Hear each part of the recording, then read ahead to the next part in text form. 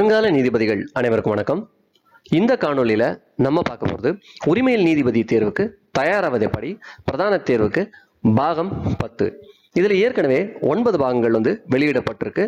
அந்த 9 பாகங்களை பார்க்காதவங்க கட்டாயமா அந்த 9 பாகத்தையும் பார்த்துட்டு அதன் தொடர்ச்சியாக அதோட 10வது பாகத்தை பார்த்தீங்கன்னா தான் இதில் சொல்லப்பட்டிருக்க விஷயங்கள் என்னென்ன அப்படிங்கிற விவரம் உங்களுக்கு தெளிவாக புரியும். இது இல்லாத ஏற்கனவே 7 காணொலிகள் முதன்மை தேர்வு, அதாவது பிலிமினரி எக்ஸாமுக்கு தயாராகிறது எப்படி அப்படிங்கிறத பற்றியும் பேசியிருக்கோம். அதை பார்க்காதவங்க கட்டாயமா அந்த 7 பாகத்தையும் பாருங்க. இந்த அனைத்து காணொலிகளையும் உள்ளடக்கிய பிளேலிஸ்ட், அதுக்குண்டான லிங்க் நான் ஐகார்டில் கொடுத்துருக்கேன். பார்க்காதவங்க அந்த பிளேலிஸ்ட்லேருந்து இந்த காணொலிகள் எல்லாம் பாருங்க. பார்த்தீங்கன்னா ஒட்டுமொத்தமாக இந்த உரிமையில் நீதிபதி தேர்வுக்கு தயாராகிறது எப்படி அப்படிங்கிற தெளிவு உங்களுக்கு கிடைக்கும்.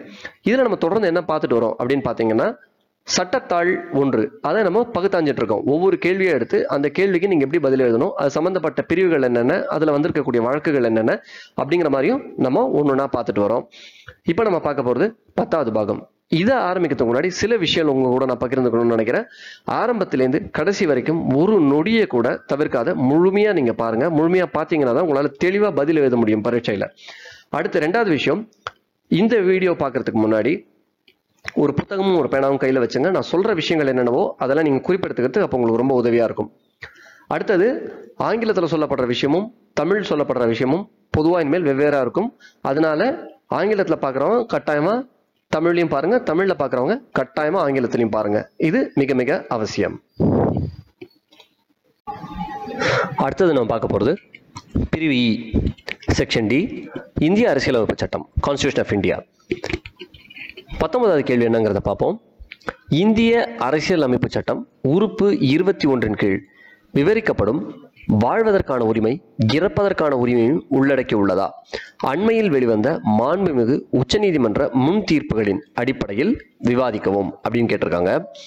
இதுல அடிப்படையா சில விஷயங்கள் உங்களுக்கு புரியணும். அவங்க கேட்டிருக்கிற கேள்வியிலேருந்து சில விஷயங்கள் நீங்க புரிஞ்சுக்கலாம்.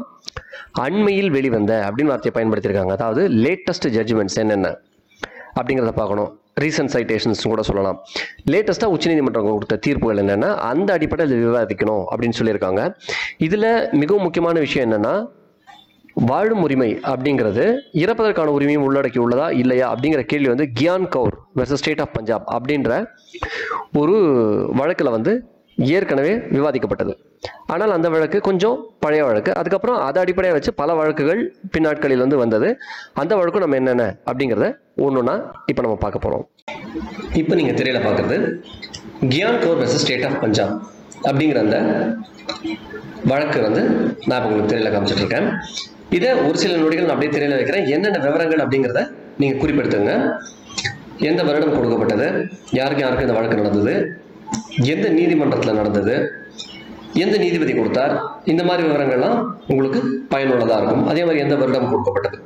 இப்போ இதுல பாத்தீங்கன்னா இந்த கியான் கவுர் வழக்கு 1996 நடந்த வழக்கு. ஆனா கேள்வியில் நம்ம கிட்ட என்ன கேட்டிருக்காங்கன்னா ரீசன்ட் சைட்டேஷன், அதாவது அண்மையில் நடந்த விஷயங்களை பத்தி சொல்லுங்க அப்படின்ற மாதிரி தான் சொல்லியிருக்காங்க. அதனாலும் இது நீங்க எழுதுறது மிக அவசியம். ஏன் அப்படிங்கிறத நான் இப்ப சொல்றேன். இப்போ அதுக்கு முன்னாடி நம்ம இந்த ஒட்டுமொத்த தீர்ப்பையும் பார்க்காத நம்மளுக்கு தேவையான விஷயங்கள், அதாவது கேள்விக்கு நீங்க பதில் எழுதுறதுக்கு தேவையான விஷயங்கள் என்னென்ன அதை மட்டும் நம்ம குறிப்பிட்டு பார்த்துக்கலாம். இப்போ இதுல கோடிட்டு காட்டப்பட்டிருக்கிற இந்த 4 வரிகளை நீங்க பாத்தீங்கன்னா ஒரு விஷயம் உங்களுக்கு புரிய வரும். அதுல என்ன இருக்குன்றத நான் உங்களுக்கு படிச்சுட்டு தமிழ்ல அதை விளக்கி சொல்றேன். We have earlier held that right to die is not included in the right to life and under Article 21. For the same reason, right to live with human dignity cannot be construed to include within its ambit the right to terminate natural life at least before commencement of the natural process of certain death. இதில் அவங்க என்ன சொல்ல வராங்கன்னா, வாழ்வதற்குண்டான உரிமை இயற்கைக்கு முரணாக மரணிப்பதற்கு கிடையாது. அதாவது தற்கொலை பண்ணிக்கிறேன் அதுக்கு எனக்கு உரிமை இருக்குது, வாழறதுக்கு உரிமை இருக்கிற மாதிரி எனக்கு சாகிறதுக்கு உரிமை இருக்கணும்ல அப்படின்னு நீங்க கேட்க முடியாதுன்றாங்க. அது உரிமை கிடையாது அப்படின்றாங்க. அதே மாதிரி ஒரு மனிதன் கௌரவத்தோட வாழறதுக்கு உண்டான எல்லா உரிமையும் இருக்கு அப்படின்னு சொல்றாங்க. ஆனால் மரணம் என்பது இயற்கையாக வர வேண்டும், செயற்கையாக வந்திருக்க கூடாது அப்படிங்கிற மாதிரி சொல்றாங்க. இந்த வழக்கை பொறுத்த மட்டும் இன்னொரு விஷயம் நீங்க முக்கியமா தெரிஞ்சுக்கணும். பிரிவு 306, 309 இது ரெண்டும் என்ன அப்படின்னு பாத்தீங்கன்னா, தற்கொலை செய்து கொள்வது, அது ஒன்று இருக்கு. அதே மாதிரி தற்கொலை, அந்த மாதிரி தற்கொலை செய்வதோட தூண்டுறதோ அல்லது உறுதுணையா இருக்கிறதோ இவங்களுக்கு தண்டனை அப்படிங்கிற மாதிரி ஒரு பிரிவு வந்து அந்த பிரிவை நீக்கினாங்க ரத்னம் அப்படிங்கிற ஒரு கேஸ்ல. அது பண்ணது தப்பு அப்படின்னு தீர்ப்பு கொடுத்தது இந்த வழக்கு. அதனால இந்த வழக்கு மிகவும் முக்கியத்துவம் வாய்ந்தது. பல நேரங்களில் வந்து தேர்வுகளில் இதுல இருந்து கேள்விகள் கேட்கப்பட்டிருக்கு. இப்போ இதனுடைய லிங்கை வந்து, அதாவது இந்த ஒரு வழக்கு மட்டும் இல்லாத எந்தெந்த வழக்கை பற்றியெல்லாம் நான் சொல்லியிருக்கேனோ எல்லா வழக்குக்கும் உண்டான லிங்க் வந்து நான் டிஸ்கிரிப்ஷனில் கொடுத்துருக்கேன். அதனால கட்டாயமாக உங்களுக்கு அந்த வழக்கை படித்து பார்க்கணும் முழுமையா அப்படின்னு நினச்சிங்கன்னா நீங்கள் கட்டாயமாக அந்த டிஸ்கிரிப்ஷனில் போய் அந்த லிங்கை கிளிக் பண்ணி நீங்கள் டவுன்லோட் பண்ணி தரவிறக்கம் பண்ணி நீங்கள் அதை முழுவதாகவும் படித்து பார்த்துக்கலாம். அப்படி உங்களுக்கு படித்து பார்த்துட்டு அதில் ஏதேனும் சந்தேகங்கள் இருந்ததுன்னா நீங்கள் கட்டாயமாக கமெண்ட்டில் கேளுங்க. அதுக்கு உண்டான பதிலை சொல்கிறதுக்கு நான் நிச்சயமாக முயற்சி பண்ணுறேன். இப்போ இந்த வழக்கு மட்டும் இல்லாது இப்போ நம்ம என்ன முக்கியமாக பார்க்கணும்னா கேள்வியில் ரீசெண்டாக இருக்கக்கூடிய வழக்கு கேட்டிருக்காங்க. இது 1996. ஆனாலும் கேட்கப்பட்ட கேள்விக்கு மிகவும் பொருந்தக்கூடிய ஒரு வழக்குங்கிறதுனால இதையும் நீங்கள் எழுதணும் கட்டாயமாக. இப்போ அடுத்தது வேறு சில வழக்குகள் இருக்கு, கொஞ்சம் ரீசெண்டாக வந்த வழக்குன்னு சொல்லலாமே. அந்த வழக்குகள் என்ன அப்படிங்கிறதையும் நம்ம பார்ப்போம். ஆனால் அந்த வழக்குகளையும் வந்து இதுல சொல்லப்பட்ட விஷயங்கள் பலர் வந்து பேசியிருக்காங்க. நம்ம அதையும் என்னங்கிறத பார்ப்போம். இந்த வழக்கு பார்த்தீங்கன்னா Aruna Ramachandra ஷென்பாக் versus union of India. இது வந்து 2011 கொடுக்கப்பட்ட ஒரு தீர்ப்பு. இதை கொடுத்தது உச்சநீதிமன்றம். இப்போ இந்த வழக்கில் பார்த்தீங்க அப்படின்னு சொன்னா இந்த கியான் கவுர் கேஸில் சொல்லப்பட்ட விஷயங்களும் அலசப்பட்டது. அதில் சொல்லப்பட்ட விஷயங்கள் என்னென்ன, அதில் ஏதாவது குறைகள் இருக்கா, அது எல்லாத்தை பற்றியும் பேசியிருக்காங்க இந்த வழக்கில். அது இல்லாத இந்த வழக்கில் வந்து எதுவுமே பண்ண முடியாத நிலைக்கு ஒரு மனிதர் போயிட்டார்னா, ஏதாவது ஒரு மருத்துவ நிலையின் காரணமாக, அப்போ என்ன பண்ணலாம் அப்படிங்கிற மாதிரி ஒரு கேள்விக்கு பதில் சொல்லக்கூடிய ஒரு வழக்கு இது. இப்போ சில நொடிகள் வந்து இந்த வழக்கை நான் உங்களுக்கு அந்த ஆரம்ப பாகத்தை மட்டும் காட்டுறேன். என்னென்ன அப்படிங்கிறத நீங்கள் ஒரு குறிப்பெடுத்தீங்கன்னா உங்களுக்கு அந்த ஜட்ஜ்மெண்ட்டை பார்க்கறதுக்கு உண்டான வழி கிடைக்கும்.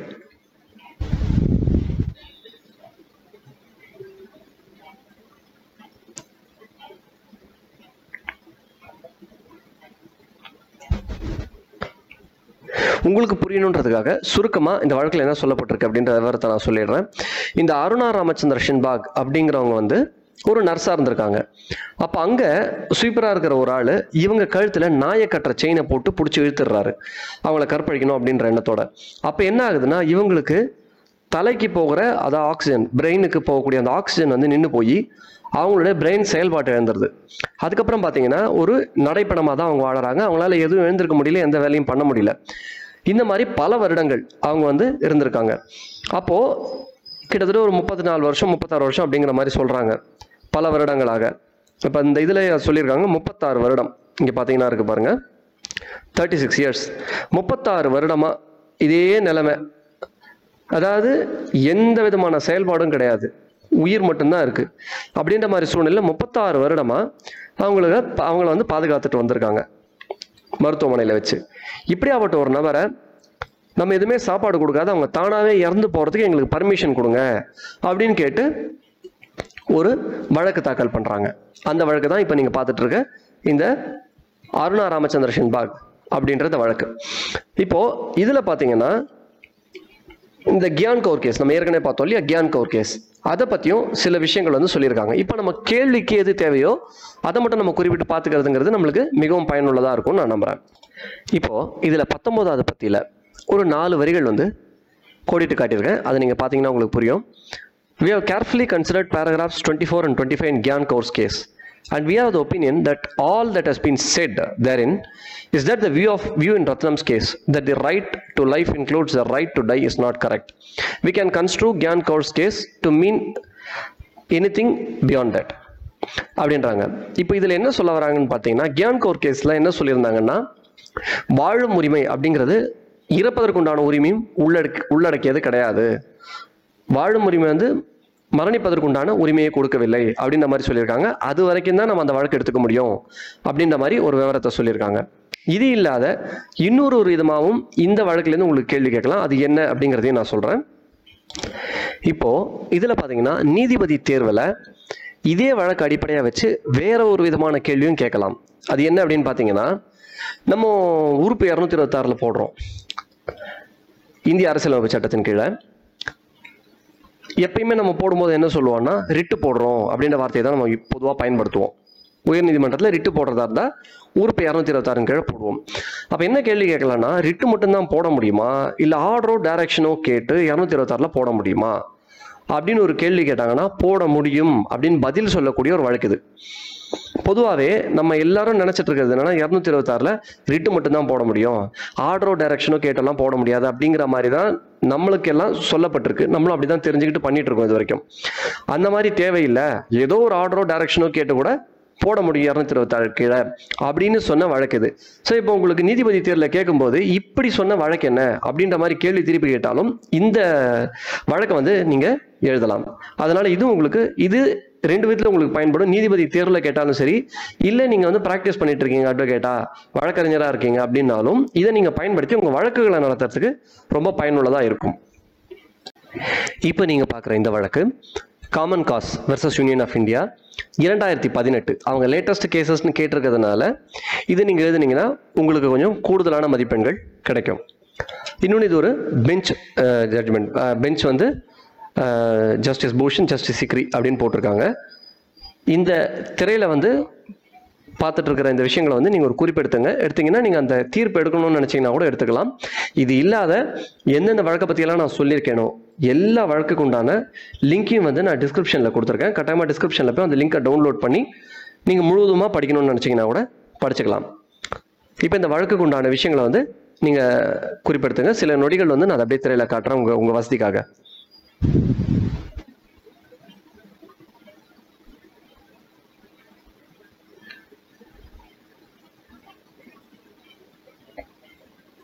இப்போ இந்த வழக்கில் பார்த்தீங்கன்னா நம்ம ஏற்கனவே பார்த்த 2 வழக்குகள் இருக்கு இல்லையா, கியான் கவுர் வழக்கும் அப்புறம் அருணா ஷென்பக் அந்த வழக்கும், அந்த 2 வழக்குக்கும் பற்றி இதில் பேசியிருக்காங்க. அந்த 2 வழக்கு பற்றி இதில் வந்து பேசியிருக்காங்க. அது மட்டும் இல்லாத என்னென்னலாம் பண்ணணும், எப்படிலாம் பண்ணணும் அப்படிங்கிற விவரத்தையும் சொல்லியிருக்காங்க. இதில் நம்ம புரிஞ்சுக்கிற மாதிரி இந்த மொத்த வழக்கு எதை பற்றி தான் சொல்லுது அப்படின்ற மாதிரி பார்த்தோம்னா அடிப்படையான ஒரு விஷயம்தான். பாசிவ் யூத்தனேஷியா, ஆக்டிவ் யூத்தனேஷியா அப்படின்னு 2 வார்த்தையை பயன்படுத்துறாங்க. இது வேற எதுவும் இல்லை. என்னன்னு பார்த்தீங்கன்னா இப்போ எதுவுமே தெரியாத, எதுவுமே பண்ண முடியாத ஒரு நிலைக்கு ஒருத்தர் போயிடுறாரு. பெட்லேயே இருக்காரு, மூளை மட்டும்தான் செயல்படுது, இல்லை உயிர் மட்டும்தான் இருக்கு, வேற எந்த ஃபங்க்ஷனும் இல்லை, அவர் உயிரோடு இருந்து ஒன்றும் பிரயோஜனம் இல்லை அப்படிங்கிற ஒரு நிலைக்கு போயிட்டாரு.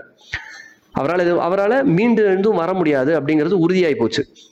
அப்போ இயற்கையாவே அவர் மரணிக்கிறதுக்கு வழிவகை செஞ்சு கொடுக்கறது. உதாரணத்துக்கு அவருக்கு வந்து மெடிக்கல் சப்போர்ட்டை நிறுத்துறது. ஏன்னா மெடிக்கல் ட்ரீட்மெண்ட் கொடுத்தாலும் ஒன்றும் பயன் இருக்க போகிறது இல்லைன்னு தெரிஞ்சு போச்சு. அப்படின்றது மெடிக்கல் சப்போர்ட்டை நிறுத்துறது, இல்லை அவருக்கு உணவு கொடுக்கறது நிறுத்துறது.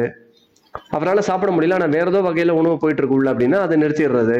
இயற்கையான மரணம் மாதிரி அவருக்கு உதவி பண்ணாத அதை இயற்கையாக மரணிக்க விடுறது அப்படின்றது பாசிவ் யூத்தனேஷியா. ஆக்டிவ் யூத்தனேஷியான்றது அவரால் இப்போ உதாரணத்துக்கு ஒருத்தரால் வலியே தாங்க முடியல, என்னை கொண்டுடுங்கன்னு அவரே சொல்ற லெவலுக்கு போறாருன்னா அவருக்கு ஒரு மருந்து கொடுத்து அவரை மரணிக்க வைக்கிறது அப்படின்றது ஆக்டிவ் யூத்தனேஷியா. இந்த 2ம் எப்போ எப்படி பண்ணணும் அப்படிங்கிறத விளக்கி சொல்லக்கூடிய ஒரு வழக்கு இது. இதில் பார்த்தீங்கன்னா அந்த கியான் கவுர் வழக்கை பற்றியும் பேசியிருக்காங்க. அப்புறம் நம்ம பார்த்த அருணா ஷென்பக் அந்த வழக்கை பற்றியும் பேசியிருக்காங்க. இது 2மே வந்து சொல்லியிருக்காங்க. இப்போ நம்மளுக்கு இந்த கேள்விக்கு தேவையான விஷயங்கள் இருக்கக்கூடிய இடங்கள் என்னென்ன அதை மட்டும் நம்ம இப்போ பார்ப்போம். இப்போ பக்கம் 159, பக்கம் வந்து 52, அதுல என்ன சொல்லியிருக்காங்க அப்படின்றத நான் கோடிட்டு காட்டிருக்கேன். அதை மட்டும் நீங்க பாருங்க. The court, however, in no uncertain term expounded that the word life in Article 21 has been construed as life with human dignity, and it takes within its ambit the right to die with dignity, being part of right to live with dignity. ஒருத்தர் கௌரவமா வாழறது அப்படின்றதுல அவர் கௌரவமா இறக்கிறதும் உள்ளடக்கம் அப்படின்னு சொல்றாங்க. இந்த விவரம் வந்து இல்லை, இந்த விஷயம் வந்து முன்னாடி நம்ம பார்த்த 2 வழக்குல சொல்லப்படலை. இது புதுசா இந்த விஷயத்தை வந்து உள்ள வந்து கொண்டு வராங்க, எப்படி இறக்கணும் அப்படின்றதுக்கு. இப்போ இது மட்டும் இல்லாத இன்னும் சில விஷயங்கள் அவங்க வந்து சொல்லியிருக்காங்க. அது என்ன அப்படிங்கிறதையும் நம்ம பார்ப்போம். இதுல 10வது பாயிண்ட் நீங்க பாத்தீங்கன்னா பக்கம் 67 சொல்லியிருக்காங்க. It has to be stated without any trace of doubt that right to live with dignity also includes smoothing of the process of dying in case of terminally ill patient or a person in PVS with no hope of recovery. அதாவது அவர் திரும்பி வரவே முடியாது, அவர் வாழ்நாள் முழுக்க பேஷண்டாக தான் இருப்பார், அவருக்கு எந்த விதமான ட்ரீட்மெண்ட் கொடுத்தாலும் சரியாகாது அப்படிங்கிற ஒரு சூழ்நிலைக்கு ஒருத்தர் போயிட்டார் அப்படின்னு சொன்னால் அவர் இறக்கிறத ஸ்மூத் பண்ணி விடணும். நம்ம அது எந்த அளவுக்கு நம்ம எளிமைப்படுத்தி அவரை இறக்கிறதுக்கு வழி பண்ணி தரோமோ அவ்வளோ நல்லது அப்படிங்கிற அர்த்தத்தில் சொல்லியிருக்காங்க. அதாவது வாழறதுங்கிறது நல்லபடியா மரணிக்கிறதுக்கு உதவி பண்றதையும் உள்ளடக்கும் அப்படின்ற அர்த்தத்துல சொல்லியிருக்காங்க. இது வரைக்கும் நம்ம பார்த்ததெல்லாம் right to live includes right to டைங்கிற மாதிரி கியான் கவுருக்கும் முன்னாடி இருந்த கேஸ் ரத்தனம் கேஸ்ல வந்து சொல்லியிருந்தாங்க. அது இல்லைன்னு கியான் கவுர் கேஸ்ல சொன்னாங்க. அதை அடிப்படையா வச்சு மறுபடியும் அந்த ஷென்பக் அப்படின்ற அந்த கேஸ்லயும் வந்து சொல்லியிருந்தாங்க. இப்போ அதையும் தாண்டி இதுல இன்னும் ஒரு புதிய கோணம் ஒன்று கொடுத்து இந்த மாதிரி ரைட் டு லைஃப் அப்படின்றது நல்லபடியா மரணிக்கிறதுக்கு உதவி பண்றதையும் உள்ளடக்கும் அப்படிங்கிற மாதிரி ஒரு புது கோணத்தை வந்து இது கொடுத்துருக்காங்க அப்படின்னு நம்ம சொல்லலாம். இந்த வழக்கும் மிகவும் முக்கியமானது. இதுல இருந்தும் கேள்விகள் வரதுக்கு வாய்ப்பு இருக்கு தேர்வுல. அதே மாதிரி பிராக்டிஸ் பண்றவங்களுக்கும் இது ரொம்ப பயனுள்ளதா இருக்கும். இந்த காணொலி உங்க எல்லாருக்கும் மிகவும் பயனுள்ளதா இருந்திருக்கும் நான் நம்புறேன்.